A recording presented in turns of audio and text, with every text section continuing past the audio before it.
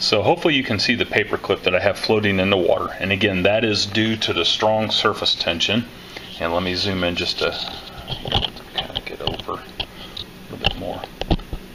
And you can probably see at the bottom my other failures at the bottom that I've attempted to get. But the paper clip is floating in the water, and this is just water. And then I've got another paper clip where I dipped a little bit, I mean a tiny amount of soap on there. And let me show you what happens. Here, let me move this off to the side just for a second. If I take another paper clip and I just open it up without anything on the end and I poke it in the water, nothing happens as we would expect it to, because there's nothing on the end of that paper clip that actually breaks the intermolecular forces. Okay, so there's nothing there. So that is proof that sticking something in the water doesn't break the bonds.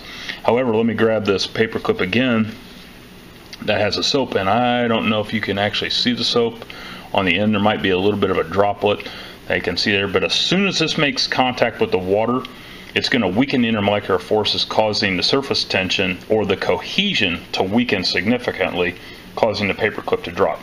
So I'm going to do it as far away from the paper clip as I can, and as soon as I hit the water,